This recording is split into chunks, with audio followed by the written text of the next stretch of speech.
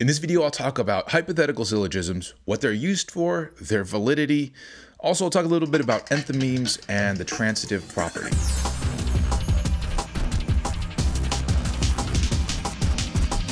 Hello, I'm Chico. Welcome to the Philosopher's Show, Introduction to Propositional Logic course. Now remember, we're looking at notable argument forms. And last time I talked about modus ponens, modus tollens, denying the antecedent, affirming the consequent. And one thing that we saw that was interesting is that when we talk about argument forms, an argument that shares a valid argument form is going to be necessarily valid. However, an argument that is an instance of an invalid argument form is not necessarily going to be invalid. It might also be an instance of a valid argument form. So we're looking today at hypothetical syllogism and seeing, is this a valid argument form? Is it an invalid argument form? If it's valid, then any argument that we make that using this form, right, making an instance of this form will also be valid, so it'll be very useful. As an example of this argument form, first let's take kind of a wacky argument found in Monty Python Holy Grail. Sir Bedivere gives this in the witch scene, and I've had to tweak it a little bit here, so you'll notice some of the conditionals are probably not the way that he does it, and I'll explain that in a second. So the argument goes something like this. If something is a witch, then that thing burns. If a thing burns, then it's made of wood. If it's made of wood, then it floats. If it floats, then it's a duck. If it's a duck, then it weighs as much as a duck. Therefore, if a thing is a witch, then it weighs as much as a duck. Now, I said that I changed a few of these.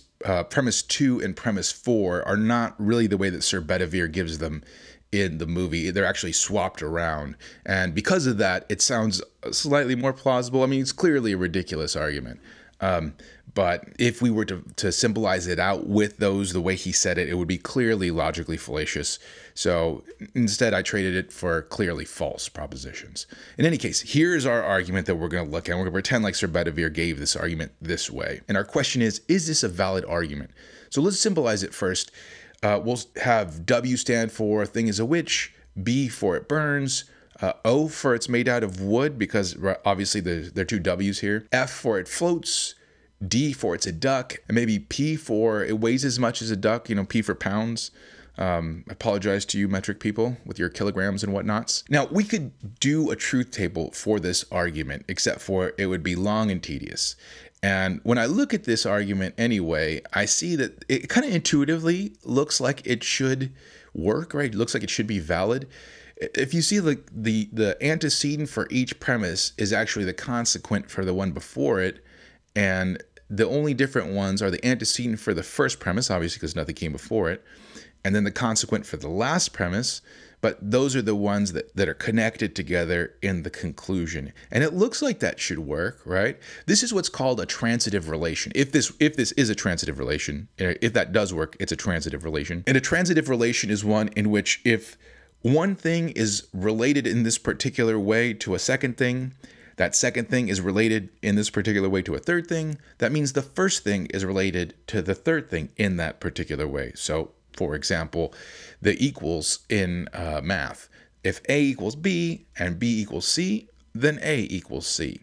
Now, the equal sign also has other relations, but one of the relations in equals is the transitive relation. Also, the ancestor relation. So if my father is my ancestor and I am my son's ancestor, then my father is my son's ancestor.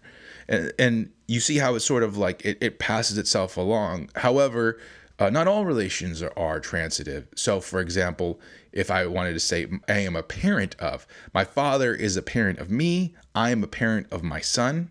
However, my father is not a parent of my son. So not all relations are transitive relations. And it like I said, intuitively, it seems like this should be a transitive relation, this conditional. However, we can't cheat, right? We can't just say, yeah, it looks like that's right. And besides, I think we're kind of skewed here by that arrow looking thing. The arrow makes it look like, yeah, we're going in this direction. And to the left of is a transitive relation. If W is to the left of B and B is to the left of O, then W is to the left of O. Now that arrow makes it look like that's the case. It looks like they're related in that, left to right kind of a way. So we don't want to cheat here and just assume that this is a transitive relation. And yet I also don't want to do a truth table for this heinous argument. I also don't want to do a truth table for every single conditional setup like this, because that wouldn't prove that the next one was going to be valid. What I want to do is see if the argument form is a valid argument form. And in fact, I don't even need to see if this entire argument form, the way it is exactly right here, is a valid argument form. Here's what I'm going to do. I'm going to sort of truncate this argument. I'm going to look at an argument form for an argument that's a little bit smaller. If alpha, then beta. If beta, then gamma. Therefore, if alpha, then gamma. And notice, using this setup, if this works, then I can get the former argument. And the reason is because the conclusion here I can use in a second argument. So for example, if I prove that this is a valid argument, then the argument, if W then B, if B then O, therefore if W then O, I can prove that that's a valid argument. And I could take that conclusion, if W then O, and I can combine that with if O then F, therefore if W then F, and I can take that conclusion, and all those things will be just strings of this argument form right here. So all I need to do really is to show that this argument form is a valid argument. So let's look at the truth table and see if it is. Remember that the first step we have is to just distribute out all the T's and F's, just like the key here says. And then it's time to evaluate these three different conditionals. But actually, before we do, remember that a conditional is only false if the antecedent is true and the consequent is false. And looking at the conclusion here, the bottom 4 rows there, rows 5 through 8, the antecedent is false, so that's going to be a true conditional. So actually, those bottom 4, I know that my conclusion is true, and if my conclusion is true, then I'm not going to have to worry about anything, because remember, an argument is only invalid if it has at least one row where the premises are true and the conclusion is false. Well, in those bottom 4 rows, the conclusion isn't false. So I don't have to check anything else. I can skip that work. And I'm telling you, what's going to make you a better mathematician or logician is laziness, is looking at this thing and say, before I have to do work, before you start plugging away and start, calculating and stuff like that. We don't need you to be a calculator. We have calculators. We need you to be a thinker. So before you start calculating, look at it and think, what do I really have to do here? What's the easiest way? Are there any shortcuts I have here that will help me out? So I know that I don't have to check the bottom 4. I might have to check the top 4. Look at it again, and the only places where the conclusion is false, it looks like, is rows 2 and 4. In rows 2 and 4, we have a true antecedent, false conclusion. So I actually don't have to check rows 1 and 3. In those, the conclusion is true as well. So let's look at those 2 rows. In row 2, I see that the second premise there has a true antecedent, false conclusion. That means that that premise right there it's a false conditional. So the premise is false. So that means that I don't have all true premises and a false conclusion. Good. That can't make this an invalid argument. Check the 4th row. It looks like the first conditional there, the first premise, has a true antecedent and a false conclusion. So that's a false premise. And it looks like I never have it be the case that my premises are true and my conclusion is false. There are no rows like that. So this is a valid argument form. So now that we have done the hard work and have figured out that this argument form is valid, and I told you how we can construct Bedivier's argument using this argument form, let's cheat a little bit and look at it intuitively one more time. This one isn't quite as much of a cheat, but imagine what would happen if we just assumed W were true. Like, just pretend W is true. And this move that I'm about to pull is actually one that you can pull in some logic setups. It's a move that is valid, or some logicians build into their systems. So pretend like W is true. Provisionally assume W is true. What would happen if W then B, W therefore B, right? That's what my modus ponens argument form showed me in the last video. And now that I have B, notice that I'll have if B then O, B therefore O. So, I'll get O, and I'll just keep going down the line. And at the very end there, I'll get P, right? That will be my last thing. So in other words, if I assume that W, then I will get the conclusion that P. Now, I don't know if W is true or not. Notice this argument never makes the claim that W is true. But if W is true, I just showed, kind of intuitively here that P would also be true. So the conclusion, if W, then P, seems like it follows intuitively. By the way, you may have noticed that if we continue this argument, then they make an additional logical fallacy when it says if W, then P, if she's a witch, then she weighs as much as a duck. They weigh the girl. She does weigh as much as a duck. They conclude, therefore, she is a witch. However, that doesn't follow. Remember, that is affirming the consequent, which, again, we saw in the last video, is an invalid argument form. So another logical fallacy in this slew of fallacies. Or I should say that the original form that they give is a slew of fallacies. The way I've set it up here, notice, is actually a valid argument form. The way they had it before, and we don't really need to look at it, but the way they had it before was full of little fallacies like this final one. So now we've learned something kind of useful here. If we have a string of conditionals, and for each conditional, the antecedent of that conditional is the consequent of the one before it, except for the first and the last one, obviously, then we can take that first antecedent and that last consequent and put it into a conditional, and we can save ourselves a lot of room, a lot of space. Awesome. And it doesn't sound like it would be, like, what, are we just trying to save paper? No, that's not necessarily the problem. The problem is more like when we're presenting arguments, we don't want to say every single premise here. So typically you're going to say something like this where you skip over a lot of the steps in the middle. And that's called an enthymeme, when you sort of just don't say every single premise that you have. And it's very useful when you're doing hypothetical syllogisms because, as we see, it's a valid argument form.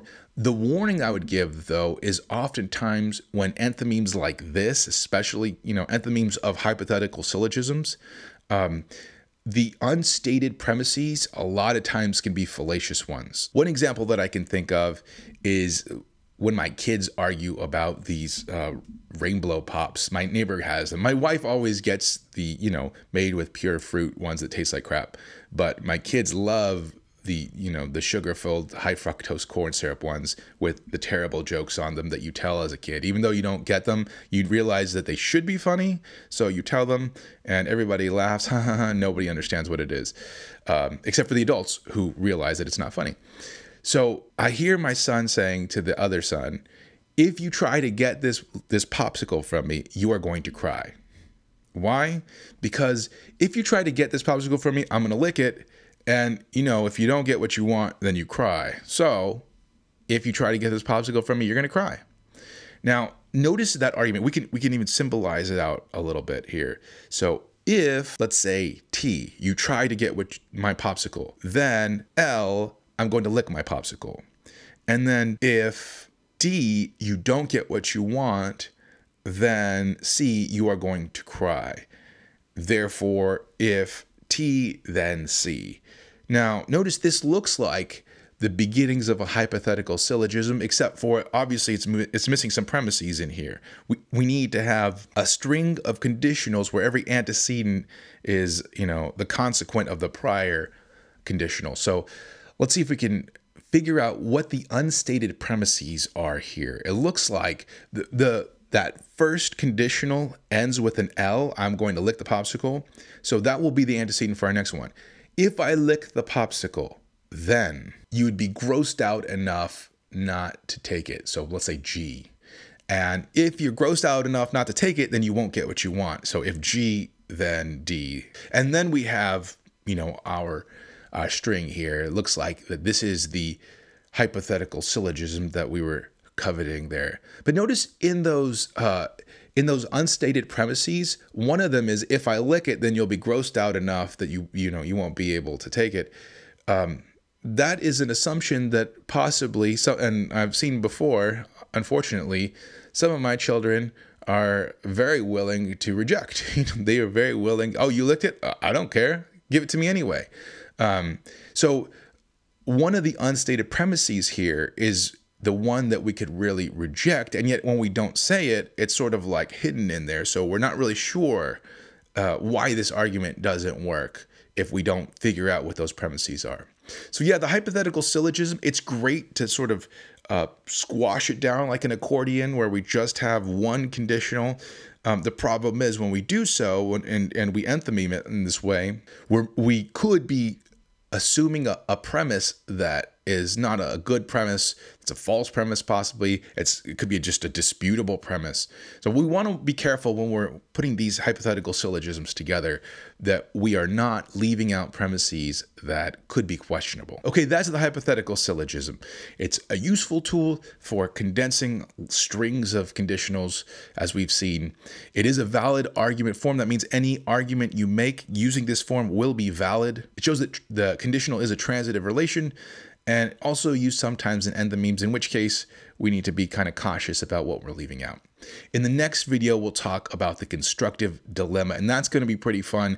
I've got an ethical dilemma for you that some of you guys, if you're philosophers, you've seen it a ton, the trolley problem.